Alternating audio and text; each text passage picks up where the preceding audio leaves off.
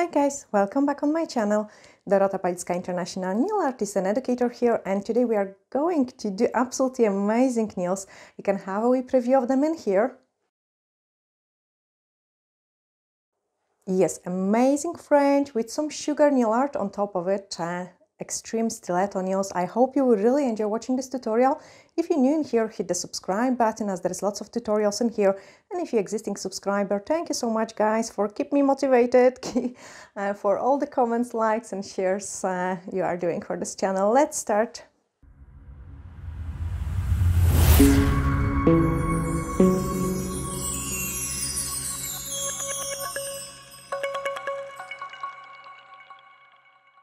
A little bit extreme, but I'm actually quite liking doing those extreme stiletto nails once sometimes, and I show you on the pinky how to achieve this look.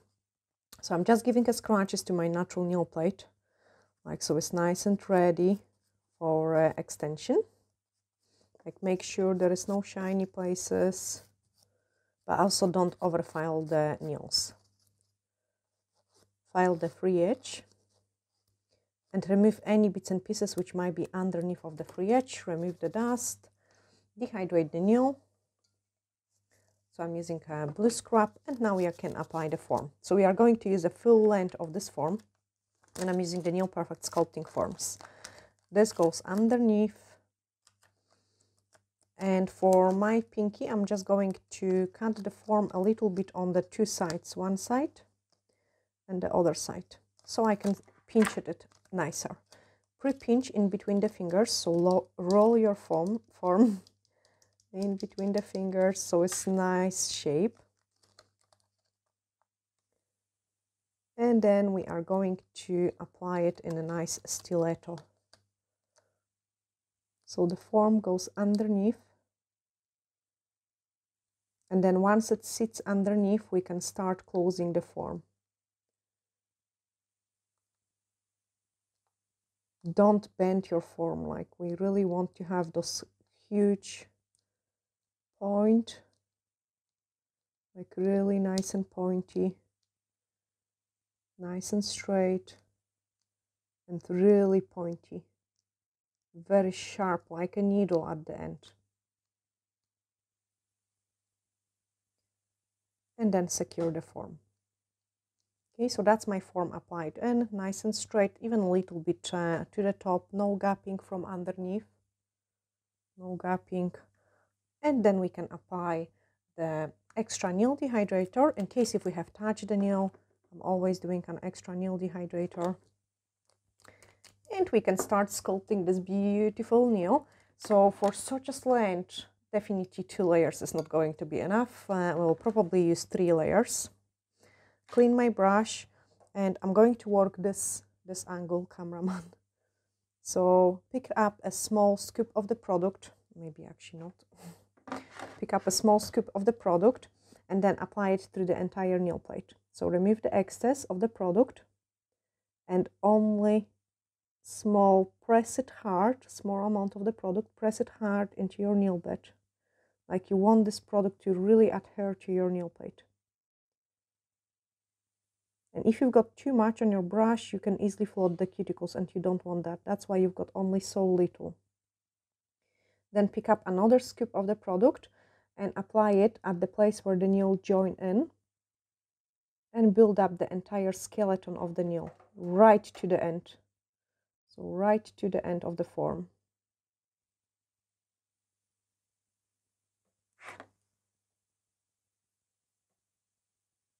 Okay, check the side view. So you've got the lines to follow for a stiletto shaped nail. And I'm just following these lines.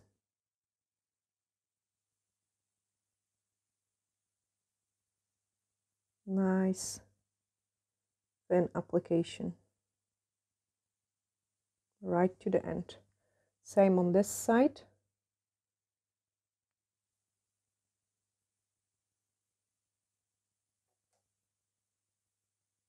So just follow the stiletto line. And look, I'm not lifting my brush, I'm keeping contact with the product all the time. Okay, so this way we have created really nice and sharp skeleton for our stiletto nail. Give it a cure, so put it inside the lamp. And when you're working with the gels, sometimes they might give it a heat spike. So after maybe about 5 seconds, pull your hand out and then put it back in. This way you will slow down the curing process and you wouldn't feel the heat spike.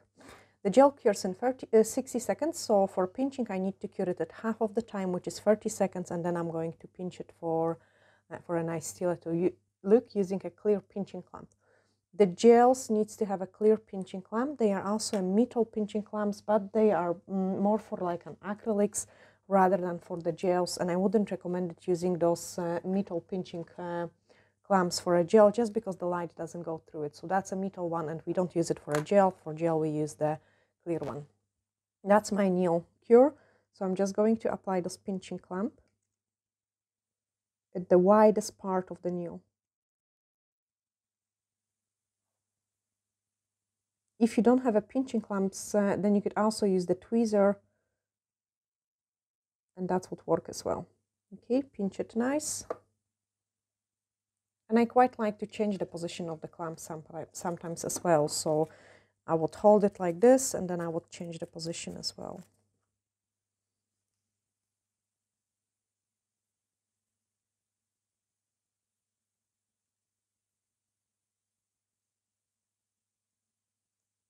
And then give it a full cure. After this part, we are going to build up our structure and our apex. So we'll have to apply a very nice and thin layer through the entire nail and then build up our apex. And I'm going to show you how to do that as well. Just a couple seconds longer. I'm actually excited for this design as well. It will be a nice sugarette, frosty kind of look with the paint on French gel. Okay, so that's my nail cure. I can remove the pinching clamp and now we can build up the structure. So for building up the structure, I'm going to go with my finger like this. Let me do something, guys. So there we are. So nice and thin layer through the entire nail. Like make sure you go everywhere. Nice and thin layer. Right to the end. Okay. Right to the end. So this way we've got perfect thickness around the cuticle area and perfect thickness on the sides of the nail.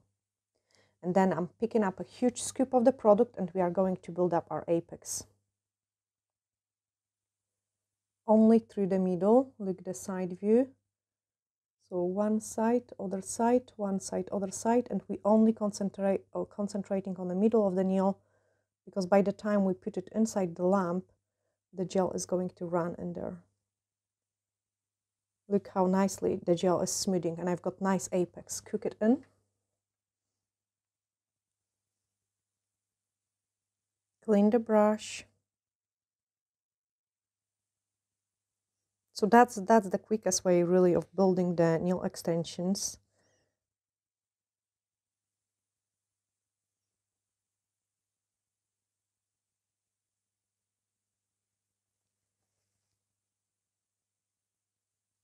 And sometimes we have no time to really look at the shape and play too much with the shape because you might end up doing kind of messy work with it. It's better to cure it and then take your brush, and if it's needed, you would add more product. So I'm inspecting the entire nail. And to be honest, this looks pretty nice. But just in case, what you could do is take a small scoop of the product. Take a small scoop of the product. Like this part all is going to be filed away. So this part, we are not interested in this part. So you can just take a small amount of the product and then apply it through the entire nail. Just in case if you've got any missing places.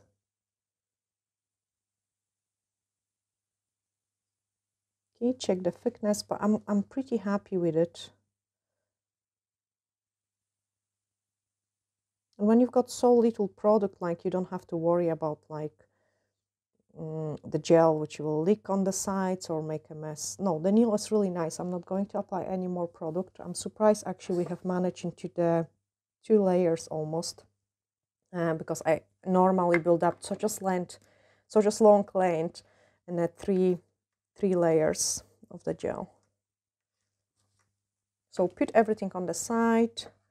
Now I can remove the form, so pull it down, and I want to give an extra pinch. So this time I'm pinching from underneath. Okay, just secure the pinching clamp, and my hand goes just normal inside the lamp, like so. Clamp is upside down, but the hand goes on into the lamp just normal. Give it a final cure, make sure the product is cured properly, and then we are going to move on into the shaping and then the beautiful French application. And this way I always do a French nails in a salon, and I love this technique because when the client comes back for a rebalance, you do 2 moves of the file and your French is gone, and you can easily change it. Say, imagine you are doing a black French and you would do it in the sculpting gel, kind of like right down inside, or with the acrylics. You would have to file it all the way down to the skeleton of your nails, and which is really time consuming. And I cannot imagine like doing for my clients new design and then the old design is kind of underneath. I think it just doesn't look right. So I prefer doing kind of more plain sculpted nails and then do the stuff on top of it. So when they come in, we've got 2 moves of the file to file away the French or the design. So I'm just removing the inhibition layer, and now we are going to shape this nail. So when filing those type of nail, you want to straighten up the sides, like underneath. So nice and straight. Of course, I need to hold the nail. So file it nice, one side, and then other side. Okay, so we are filing away all the product which we don't need it. Ideally, this finger could be longer to hold the end as well. So file that away. Check if those sides, they kind of at the same, they drop the same amount. Okay, so you can also do it by rolling your finger, and then you can see it if there is one side higher or lower. So this is how you would check the lower arches. Then we need to blend everything around the cuticle area, because this is stuff which I'm always doing. So like blend everything around the cuticle area. Like make sure there is no places where the clients can catch it and where the nails can lift. And I show you how the nail already looks. So it already looks much better shape, but it's still pretty bulky. You can see it here. I've got the bulk of the product, so just touch it up. And then we are going to smooth out the entire surface of the nail. So with my file, I'm just going to smooth it out the entire nail, just so it's nice everywhere. Honestly, guys, once I discovered this move, my nails shaping is so much nicer, and I really recommend it like going this way. So remember, the nail has this curvature, and you need to go like following this curve of the nail. And if you don't press too hard, you are only going to file the places which really needs to be filed.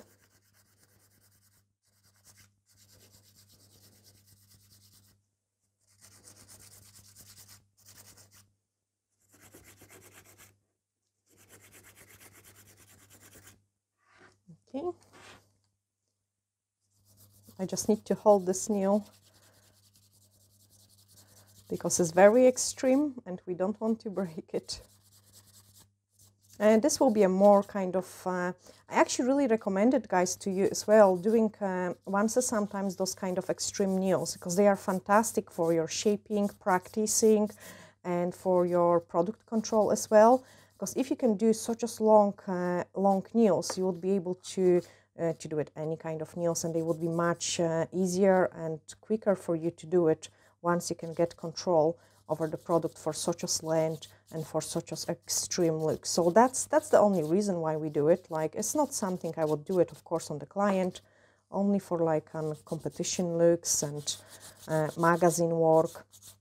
but absolutely great way of practicing.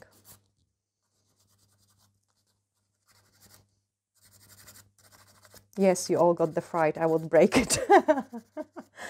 No, I wouldn't. Okay, I'm just checking. I still got the bulk of the product in here.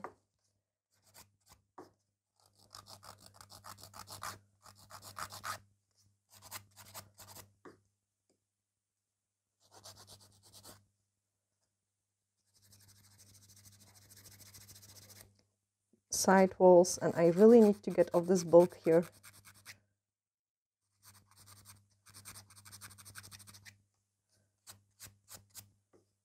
That's better. Okay, now I'm going to take a buffer, and when you're buffing those kind of nails, you need to be careful so you don't catch with your buffer, because then you could really break the nail. So with the buffer, I'm just smoothing the entire surface of this beautiful nail. And you really need to do it so your French is going to be nice. So blend everything around the cuticle area.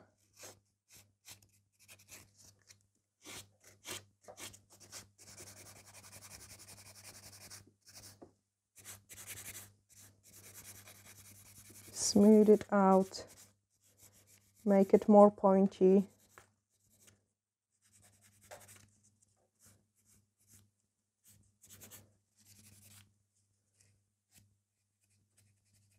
And then once you're happy with it, just remove the dust, and then we can move on into the French application. So clean it with the blue scrub, the entire nail. And then we can paint the French. So that's the paint on French gel. I'm going to use it.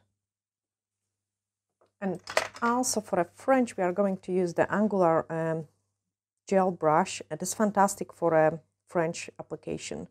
So I'm just going to clean my brush. Again, always when I store the brushes, I'm just cleaning them, and then pick up the paint on French gel. So I want to load my brush in case if I was using for different color, and then wipe it away. So my brush load those white. Okay, keep it nice and together. Sorry, I just cleaned the dust. Don't want the dust to get into my French. There we are. Okay, so now we are going to paint this French manicure. I have picked up the small amount of it and one corner of the smile line. So one corner of the smile line. I love painting French this way.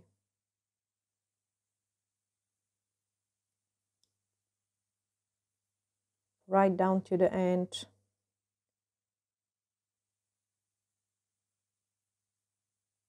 Then other side. So the second corner of the smile line. And with this brush, it's really easy to do the corners. Check, are they on the same height? Yes, they are on the same height. So now I'm just going to go into the V shape.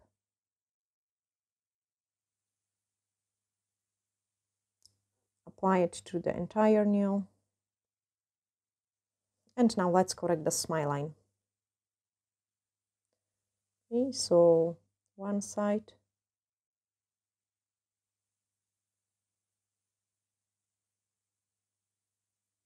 And then other side. You can see I'm twisting the brush and push my product.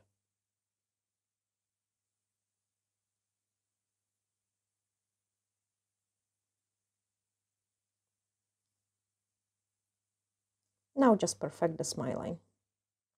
And to perfect the smile line, you will do it, sorry, I have to explain it first, then I can do it. So when you're doing a smile line, like I tend to exhalate the air, so I don't shake when I'm painting. And to make it perfect, you have to apply it same like you would apply gel polish around the cuticle area. So you would push the product to your smile line. Like don't start with it, but just push to the smile line. So look what I'm doing. Push it a little bit. So I don't go to the smile line, I push my product till it's reached the place, in and out. And this way I can make it really nice and sharp and beautiful. So I'm just going to do it, but without of talking. Sorry, guys.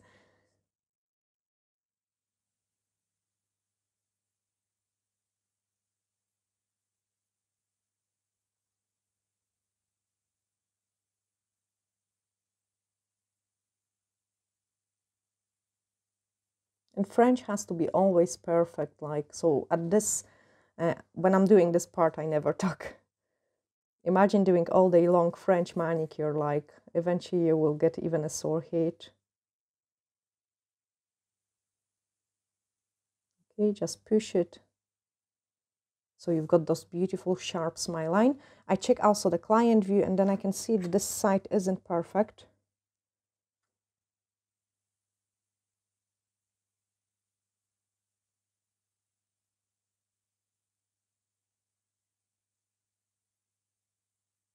And now it is going to be better. Okay, I'm not bothered.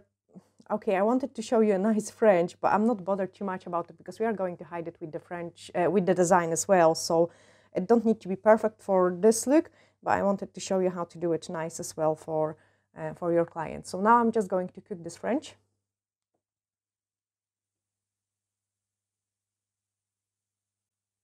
Okay, a couple seconds longer, and then we are going to apply the High Shine No Wipe Top Gel.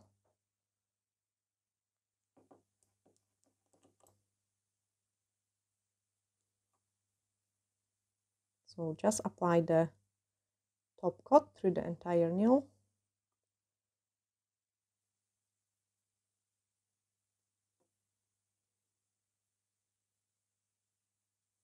Pull the nail folds down. Up the free edge.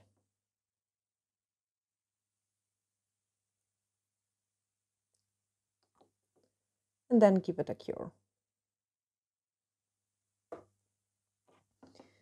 I'm going to use the paint on French gel also for the design as well. And it's not going to be overly complicated design.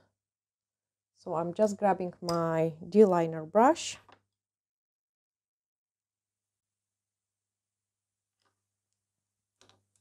And then we are going to paint this design.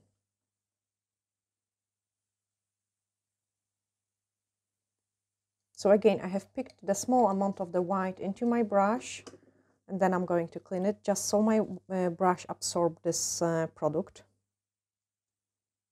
And now we are going to paint the design. So it is going to be like a kind of flowery part.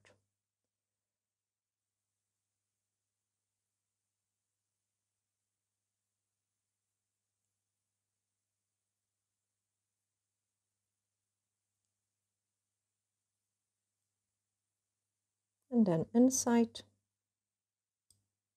same on the top. That's why I told you we don't have to bother too much about the French because it's not going to be as visible.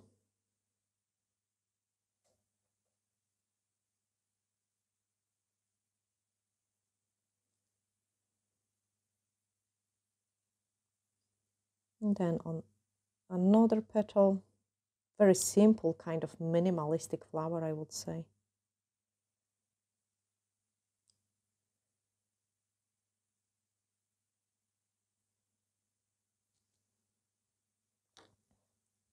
Then I'm just going to add a couple squiggles. So you want a little bit of the blob on your brush. 1, 2, some dots.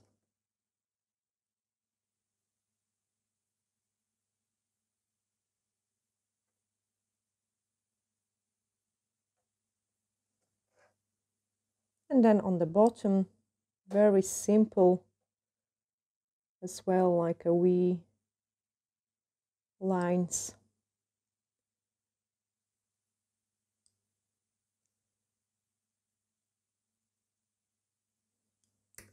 Then take the sugar. And now we are going to sprinkle it with the sugar. So the entire nail, sprinkle it with the sugar.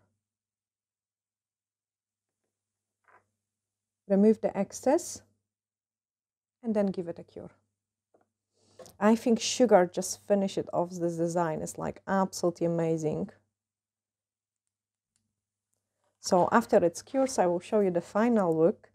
And I hope you have learned something. Like, I have done it for a reason. It is much harder to do those type of extreme nails than the short nails. If you would do similar design on the short nails, it will be just so easy. Like, you don't need as much of the control over your gel. It's much quicker, it's less filing. So I wanted to show you on something a little bit more extreme. And it's worth to practice it like once or sometimes as well for your product control, and just to improve your skills as well. I think that was a big milestone for me as well, like in my nail technician career, when I could create those kind of extreme nails, and they improve my skill and my work so much. Okay, that's this nail ready. So I'm just removing the excess of the pigment, and you can have a wee look how beautiful it is. Absolutely fantastic. So I hope, guys, you have really enjoyed watching this tutorial. Glittery hacks, and bye for now.